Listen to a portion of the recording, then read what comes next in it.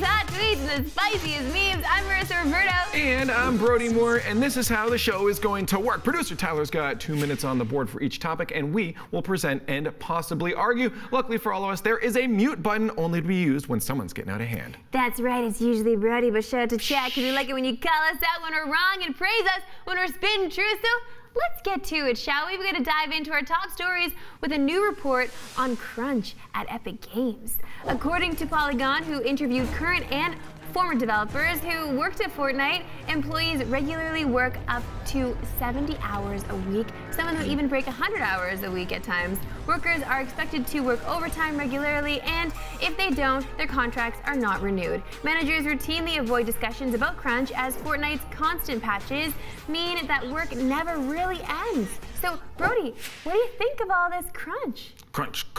Okay. It's great sound, but it's not great in the workplace. I mean, here's the thing. Are you okay? We're so used to this, it seems, in like the tech world just in general, and that includes esports, that includes video games, that people are. Here's the thing. It starts because so many people are passionate about this that they put in so much work. Yeah. They just start going in. And those people are rewarded because they love doing it. But there are some people that now know their limits, and their limits are lower than those. But then they're getting punished for not putting that much work in. And it's a really bad precedent that, you know, we've seen it with people in this industry that work for free. And it's like, that ruins it for everyone because now that's what's expected. So wait, have you ever been accused of crunch? Of crunch? Oh yeah, I put a lot of work into certain things, not everything. No, but you used to run Melee tournaments. Yeah, did you crunch on your employees? Oh no, it was me. I actually had an issue giving work to other people. So I put myself in. I don't want to do that because I think that's not fair to expect the same thing of other people if you're putting in extra work. Fair enough. You are actually pretty empathetic, surprisingly, but I do think that this is just a common thread in video game development. It's always been this way. Every large studio, actually big or small, there's always a crunch, always. And yes, Epic constantly has updates, but it's like one of those things where, oh, I'm really lucky to work here, so I'm going to put the time in. As long as they're getting paid for the time and they're aware of what they've gotten themselves into, I think it's okay, only because that's the line that we've already crossed in this world. No, how can we go back it's not okay. How can we go back though? It's not okay. How? These companies have already realized that they can make their employees work like this. If this was a 5-person or like 10-person studio and it was just 10 people with so much passion, not making much money, sure, I get it. You see it in stuff like Cuphead, those games, right? Yeah. That makes sense. But this company's making so much gosh dang money. That's a terrible example because they crunch like crazy. Maya crunched like crazy. She was pregnant. If we weren't done with this, I would have muted you. But we gotta go on. So you're lucky. In CSGO, Astralis has broken yet another record. The Danish powerhouse has officially held the #1 spot in HLTV's power rankings for an entire year. The thing is, Astralis doesn't show any signs of slowing down. The team has won 15 events in the past year, and no one has been able to keep them down for long. Marissa, you're liking this, and I think I'm liking this. But do you think this is bad for CSGO? That like there's one team winning everything? Do you think like people looking in are like, oh, it's boring. We know who's gonna win. I mean, I guess there could be a little bit of that, but that's just how dynasties work. Everyone always wants the Titan to fall. Everyone wants the king to fall. So that's okay, because it's good for CSGO, because we watch other teams try to get at Astralis. They have a winning formula right now that no other team or manager has been able to crack, and I kind of love it. I love that we're seeing this in CSGO. I don't think it's bad. I think it's just wonderful that we're seeing a team source out, like they've figured it out, and they watch other teams, they study other teams, they know their weaknesses, they find them. I just feel like that one team that actually cracks the Astralis code, that's when CSGO will just shine the brightest it's ever shone. So oddly enough, we saw this in RL2 when Dignitas won 2 in a row. Yeah. People are already upset, like, oh no, we don't want more of this. But for some reason, I don't know why. What? I love, maybe it's because I don't watch as much CSGO. You really should. I love that Astralis, oh, I do watch some, but not as much as like hardcores. But it's like, I love that Astralis is winning. I don't know why. This is so cool. Like this is, I would argue at this point, the most dominant team in esports ever. And that this is nuts. It's so cool. I want to see how long it can go. Yeah, absolutely. It's almost gotten to that point now where let's see it. Let's see how long they can ride this train. I mean, I obviously cheer for, it's fun cheering for the underdogs too, and I always will. Every time anyone's fighting against Astralis, you always cheer for the underdog, and that's okay. I think that every kind of sport needs this, esports and sports. There'll always be dynasty, there'll always be a king, and there's always going to be an underdog. But I don't even see Astralis as the bad guy. No. Like I look at them as like they're making so many more people attentive to that scene, right? It's already a huge scene, but now even more people from the outside are like, yo, Astralis again? Yeah, this is nuts. I know, so much this is so crazy. that there's been a lot I think it's good for the scene. Yeah, well, there's been a lot of back and forth in the scene too, because like Astralis would do some events and on others, and like, there was a whole blasting on blast recently about taking players away from other tournaments, because there's so many CSGO tournaments that obviously they want Astralis to be at all of them, right? Though. No, of course, yeah, it's all good. It's all love for Astralis. Listen, we gotta move on because Dragon Ball Fighterz next DLC character is launching in May, and it's going to be a familiar face. No,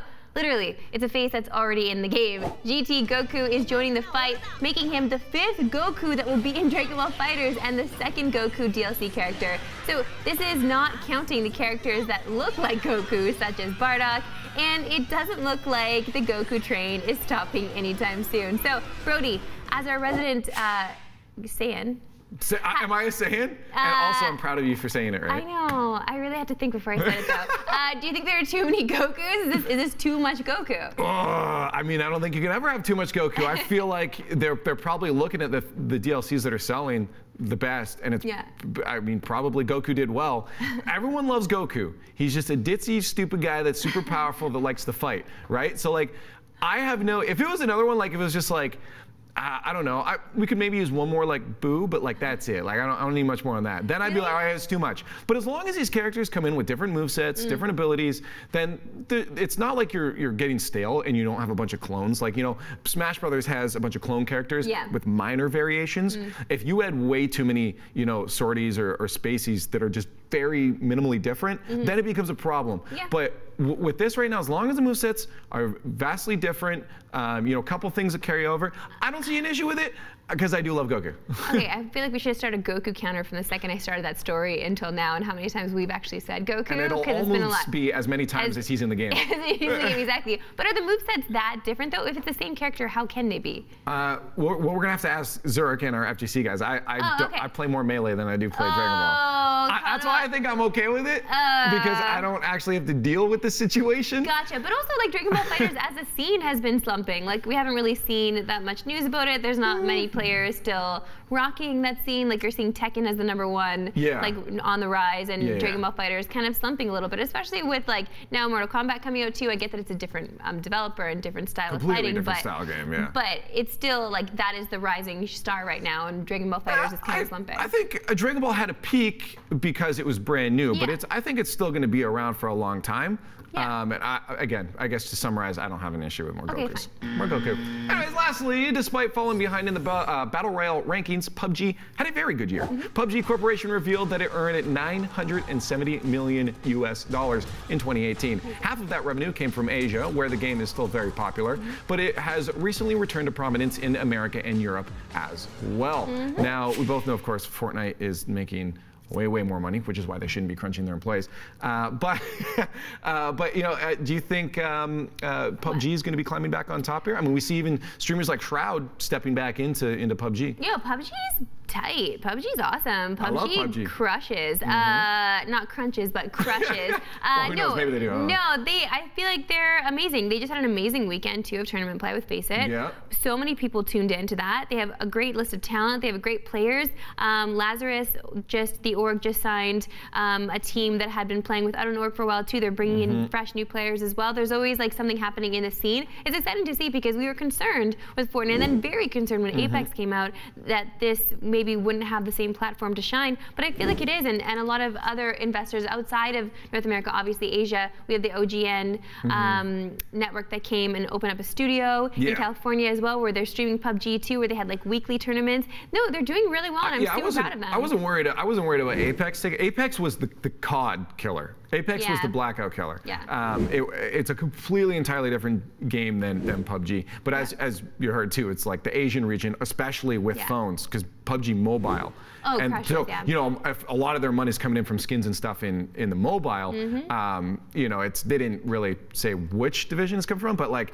Doesn't matter. They make it the money. See, they can put it back into the North American It probably scene. is a lot of mobile though. It probably is a lot of mobile because like you guys don't put any respect on mobile, I gotta say. And mobile is what makes them dollars. It makes the green that mobile. Just because something's popular doesn't mean it's good. We can still trash on mobile just because it's making a lot of money. Yeah, but the trash continues, and yet mobile continues to shine. It continues to make all the dough. You know what I've always said? At the end of it, as long as I almost said, I wasn't there. If they put it back into the things that I am going to care about, like North American or European tournaments, or into the PC game, then I'm fine with it. It's kind of like I'm okay with Pixar making bad movies like Cars, as long as they're going to keep making good ones like Toy Story. So you're saying you're a selfish broadcaster? No.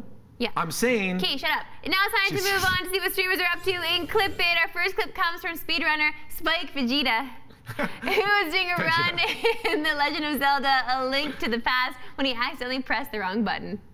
Oh, can you not do it from here?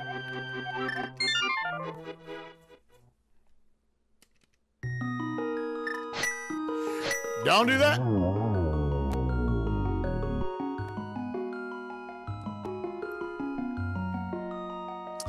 So I just want everyone to know, B says yes. And starting over. Oh my, okay, I love how positive he was after that. Have you ever accidentally done that, deleted a save file? And what would you do? You just start over? Oh my God, I would rage quit. I am about to call out my brother. Uh-oh. Right now. I'm bringing up some childhood anger. Oh my God. I had a Mew in Pokemon Blue, and I traded it over to my Pokemon Gold, and he got into my Pokemon Gold before I could trade it back, and started a new friggin' save file, and I lost my Mew. And now every time I go to my Blue Pokedex, it shows Mew, and it shows that it's caught, but it ain't there. Oh no. And it reminds me every time. Well, until my Pokemon Blue got stolen, so now I don't have to look at it again. So Okay. I guess so it's all good in the end. There was no happy ending to that.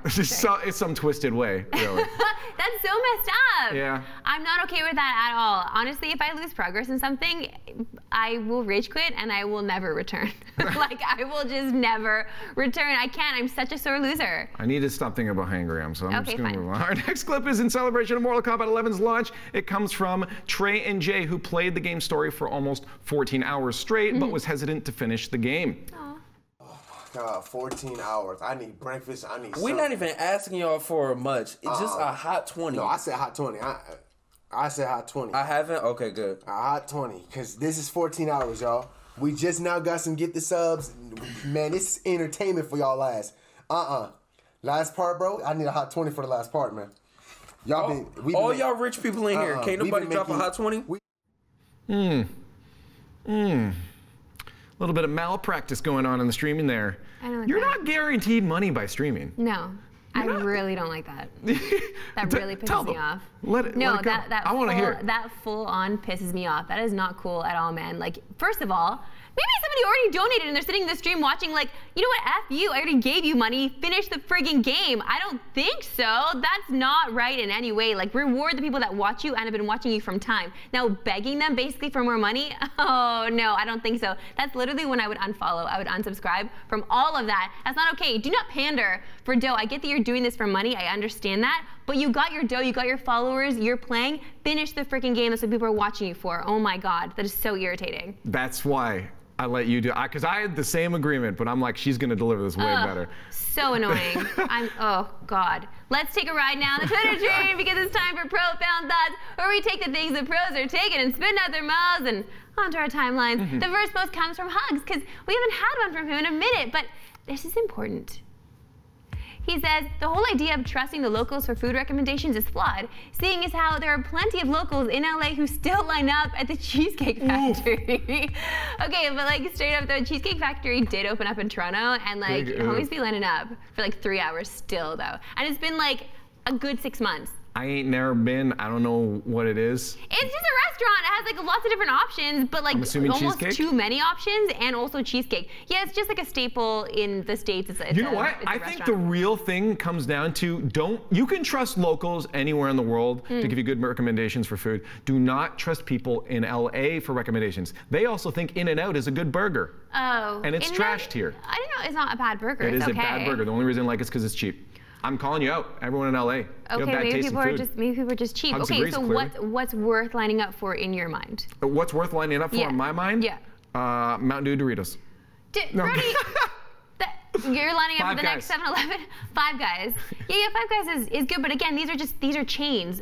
His point is that if you're gonna go somewhere, you're gonna want to go somewhere special, like somewhere where locals actually revere and they enjoy it, not the freaking Cheesecake Factory, which is just like another chain restaurant. These chain restaurants, like they're good and everything, and I get why they're successful, but like, it's good to get where the locals go, but I guess in LA the locals don't know anything. If you come on down to Kitchener, I can show you. Oh God. She's not coming down to Kitchener. You actually have made a lot of recommendations for Kitchener, but like I'm going to Kitchener. All right, one day, maybe not, probably not. Next up, we all know about the dumpster fire that was Red Reserve a couple of weeks ago, leaving their Call of Duty players without pay and fending for themselves out there in the world. United's latest pickup reflects me when people ask me every month if I receive my salary from Red Reserve. Not a chance.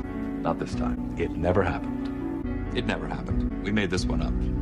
It's fiction. We made up this one. We made it up. Not this time. Wrong. Not this time. Not this time. You're wrong. Not this time. It never happened. There is a bright side, though, as he continues.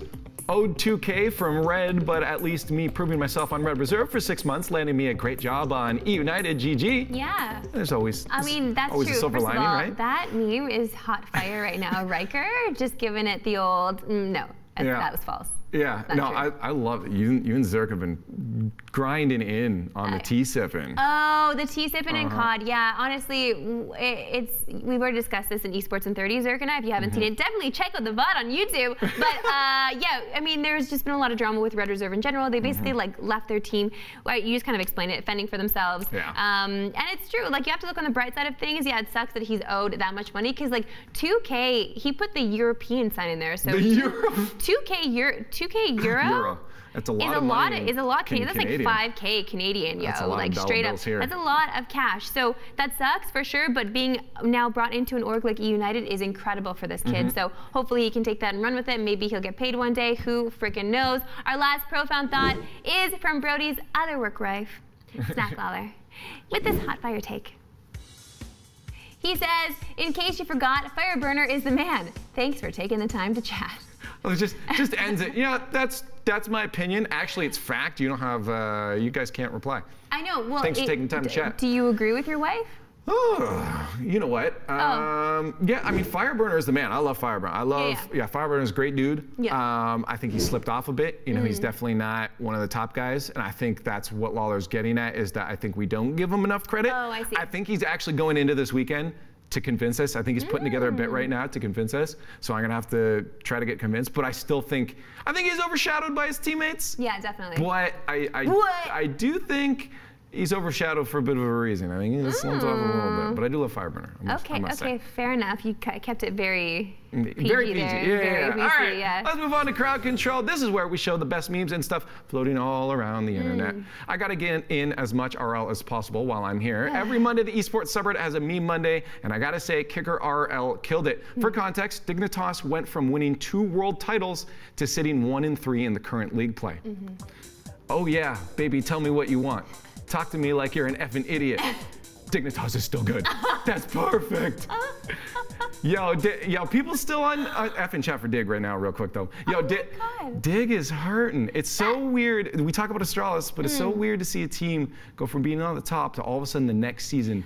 Okay, but could it just be the fact that they have brought in someone new? Like, you know, I mean, I don't know. It just kind of feels bad for Yukio. It feels bad for Yukio, but it also feels bad for the crossbar that he keeps beating up on. Oh, geez. Okay.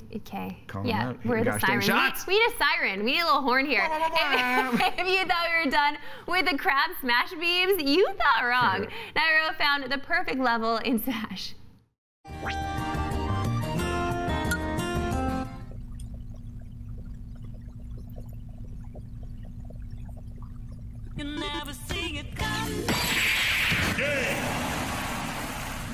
my God.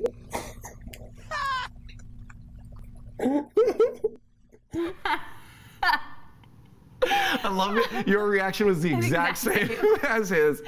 Yo, oh crabs for days though. I mean, I don't feel bad for Hungrybox because I feel like this is good for him. This is fantastic. It's amazing for him. Yeah, this is absolutely fantastic for Hungrybox right now. Like he is getting so much PR out of this, like good PR too, because everyone agrees he was in the right to be angry, and then he even apologized, which he didn't absolutely have to. But it's just like a crab. I can't get over it. You know what? Now it would almost be an honor to have somebody throw a crab. Now it would be an honor, I think. Is this a new esports thing? Like, yeah. Okay, next time any one of us are up on stage, you can crab us. If you can get a crab into the venue, it's crab us. Yeah, but I don't want it. It needs to be dead first of all, like full on dead. But not dead for a long time. I don't want it to smell. Comfortable I am telling people to give me crabs. Okay, well, I didn't phrase it that way. But. All right, it's time for our last post. This one comes from Reddit user FearMyBeard21, who titled it, "Thanks to VR, we can now experience leg IRL." The best part you're gonna see. Okay. I hit markers. Blah, blah, blah, blah, 360, no high five. That's